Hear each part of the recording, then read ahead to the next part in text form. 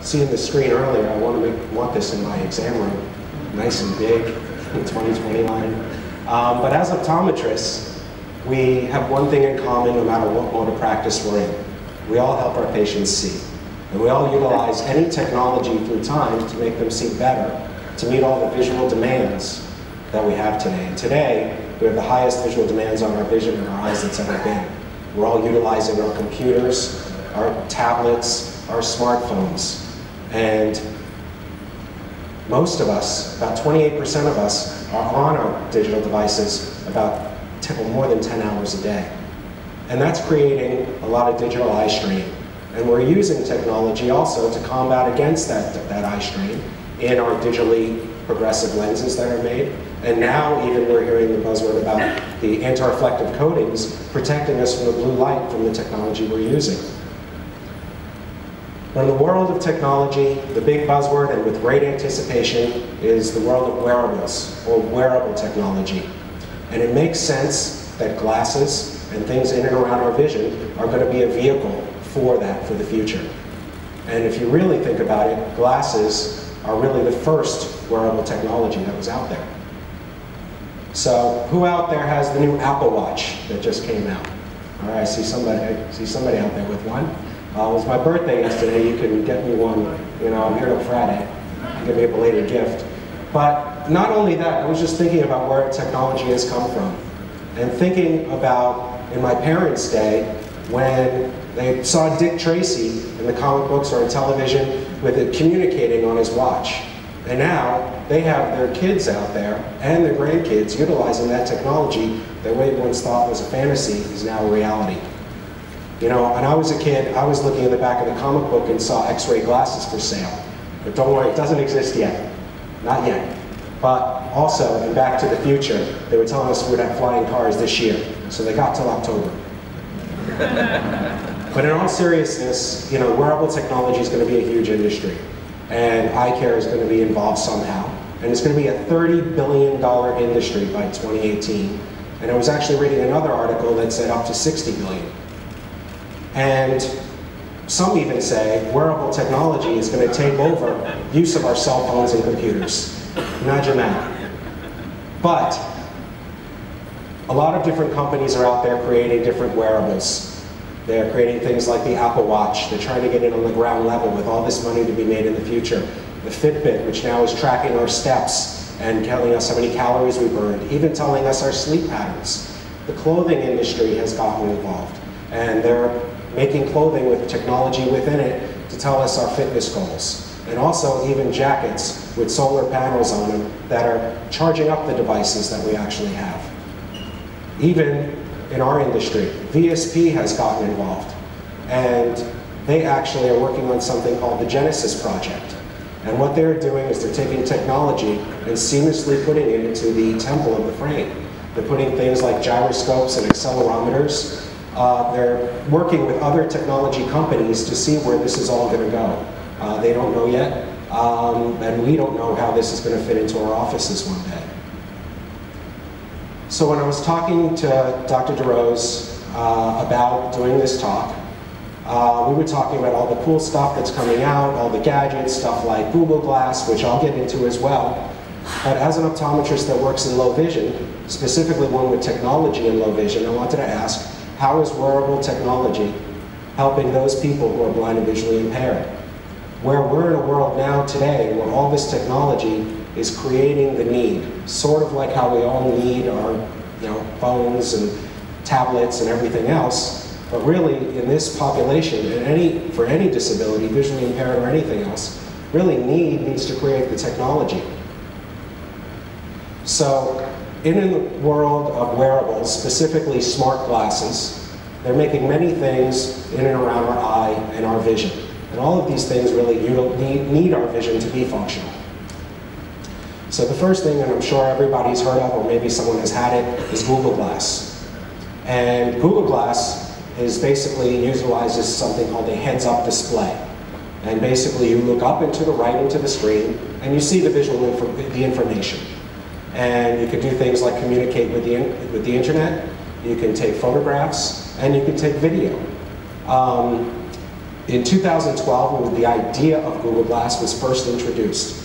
And ironically enough, it was actually introduced to a blind association in San Francisco. In 2013, they came up with their prototype. And they called these people the explorers, Google Glass explorers. And there was a group of people that they put together as a prototype to give feedback back to the company of where this technology is going to go. So they got it at a reduced cost, and they were using it. Well, a couple of things happened. Some people felt it wasn't as useful as they would be. There was a lot of hype about it. And then there was a little bit of social faux pas where people were afraid that they were being videotaped or being photographed without their knowledge. So a lot of people actually were thrown out of places wearing their Google Glass. In 2015, this year, they decided to put it on the back burner, and they're taking it back to the labs, and they're looking how this technology will grow for the future. They're thinking more in like healthcare or industry rather than direct to the consumer. And I did see this morning actually on Facebook that someone was using it as a Google Glass as a teaching tool to teach how to do a scleral buckle surgery. So we'll see how this is going to come into our offices into the future as well. This is just another kind of display like Google Glass, but again, it's specifically then to the cyclists or bicyclists. And it gives them their information about their speed, their incline, decline, and how far they've gone, and they can even put it to their phone to see who's calling. Now, who wouldn't want also to use glasses like Tony Stark? This amazing technology. This is called augmented reality, and it's coming. So what augmented reality is, it basically takes the information and puts it within the lens, and it's overlaid upon the real world, much like we see in the Iron Man movies. And this is actually something that's coming out. It's called MetaPro Space Glasses. And if you haven't seen this yet or gone to their website, it's really interesting. So basically, you're going to be able to use your computer, like this picture shows up here, virtually on a table in front of you, or even use your iPhone. And actually, I saw a review about this, and someone mentioned that it's like Google Glass, but on steroids. And this is supposed to be, their website says, coming out this summer. We all know about virtual reality, so basically they're immersed in a virtual world. And one company of note called Oculus Rift, and this is how big wearable technology is going to become, is just got bought out for $2 billion at the beginning of this year. Makes me think I should have been a computer geek and not an optometry geek. But we're going to see patients coming in utilizing these things because many people have vertigo from using this, and they're going to come in telling us about their vertigo and their headaches. We're going to say, stop gaming. So another category in the world of wearables and smart glasses, not just those three categories, being heads-up display, augmented reality, and virtual reality, is what I call wearable accessible technology. And really, what is it and where are we going with it? Well, what is it? It's basically a wearable device that's designed from the ground up with the visually impaired person in mind, not as an app, as an afterthought. And where are we going with it? Well, there's a lot of great minds out there that are working in the fields of computer vision, that are working on things to make computer devices see like human visual perception. So what I want you to do is just think about your patients in certain scenarios. Think about your Stargardt's patient who has 2200 vision, or your RP patient who's no light perception, or our AMD patient who's got 20/80 vision and can't read anymore. Now think about that, you've sent them to the low vision optometrist, they have every device at their disposal, and they're utilizing it successfully. They're using their CCTVs, they're using their JAWS program, their magnification software, and their scanners. But think of scenarios that they're in where wearable technology might come into play, especially wearable accessible technology. Think of a woman who goes to work and now has a meeting, and they hand her right away an agenda for that meeting, and she can't tell what it says, has to go back to her office to utilize her scanner so she knows what the meeting's about. Or a guy who's stuck in his basement where he keeps all of his low vision equipment because it's so big he can't carry it around, while his family is upstairs in the family room, and he can't be with them. He's stuck and relegated to his basement with all of his low vision equipment. Or the elderly person who's retired and now all they want to do is be able to read again and sit in their living room and read. Or go down to the local Starbucks and be able to read. Well, like I mentioned, the need really needs to create the technology. Let's go next. But there's many challenges to creating wearable accessible technology. How do you make something for people who cannot see? It needs to be, first of all, since it's wearable, it needs to be made as a portable device. It needs to be affordable. Technology gets very expensive when it first comes out. And it needs to be easy to use. A lot of our patients in low vision are elderly. They maybe have never even used a cell phone, rather even turned on a computer before.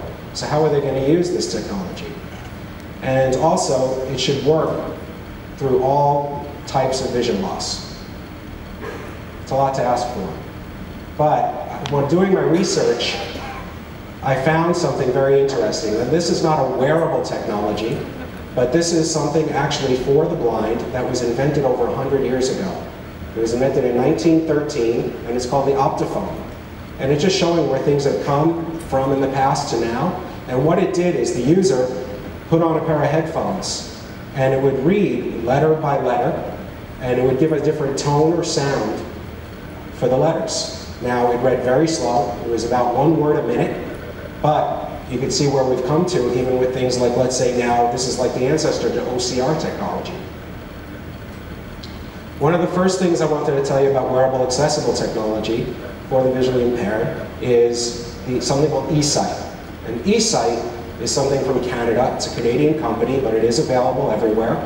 And what it is, it's basically a pair of glasses that has a video camera in it. And that video camera is taking images in real time and displaying it on 2 LCD screens right in front of the patient's eyes. The patient, through a remote, is able to zoom in and zoom out up to 14 times. They're also able to customize it. They're able to change the contrast, the color, and the brightness. And people can see distance with this. People can read with it.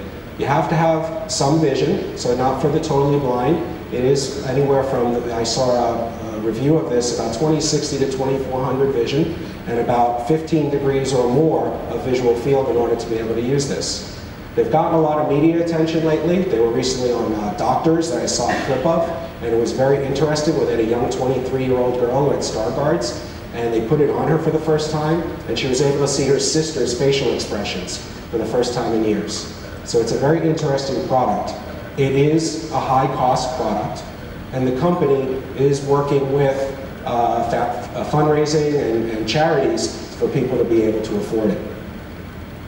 Another interesting, very interesting type of technology that's coming out. This is not available yet in the US. I read it's available in Europe right now. It's called BrainPort. And what BrainPort does is they basically are saying, while the brain can still see, even though the eyes cannot. And the brain basically codes sensory information in the same way for any other sense. So they need an alternative or an alternate sensory input to the brain so they can get to the visual cortex. And they utilize the tongue.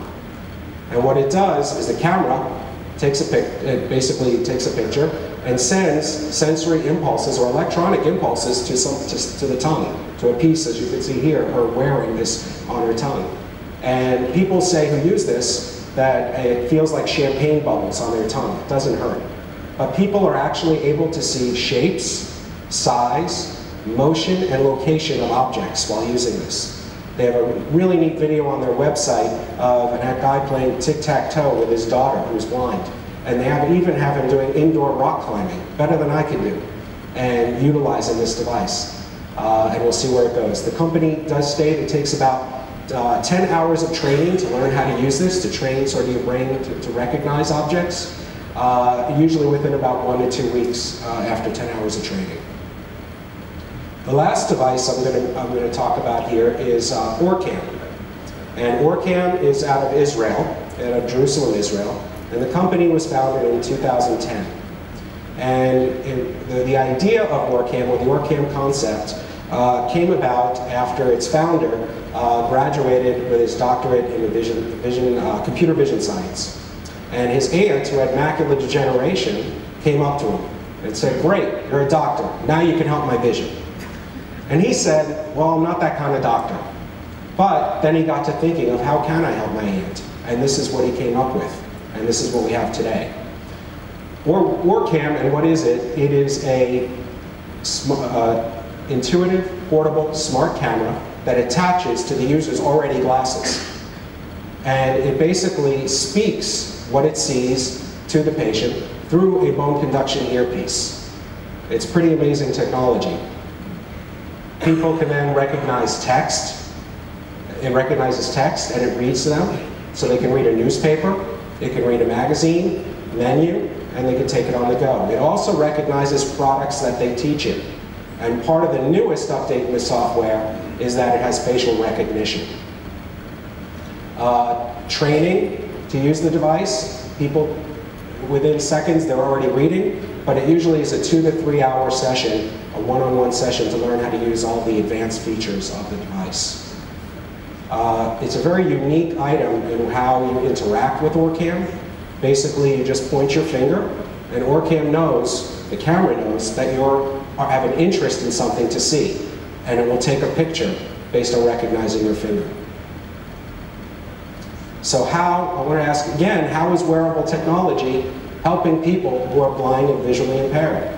Well, it's really creating independence. So if you remember back to the patients that I explained in those scenarios, well, those are real patients. Those are people who are out there.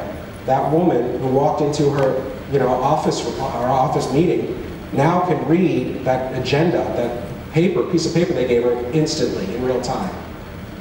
That guy who was relegated to his basement with all his low vision equipment, he's now able to stay in his family room or sit in the kitchen with his family while maybe reading the mail or reading a magazine. And that guy who is an avid reader who wants to sit in his easy chair, he can sit in his chair and read from a book rather than sitting next to a computer and having it read to him or putting it on a scanner. And he can take that book over to Starbucks and sit and read and be with everybody else. So it's really creating independence, and we're going to see where all this technology goes. There is so much technology coming at us these days. There are new things each and every day. They're working on things that are totally amazing that probably we can't even think of right now. I know of, and maybe many of you do, that we're actually working now on autonomous driving vehicles. And one day we're going to have self-driving cars. It's amazing. So I also like to think that because of that, one day the blind will also drive. Thank you.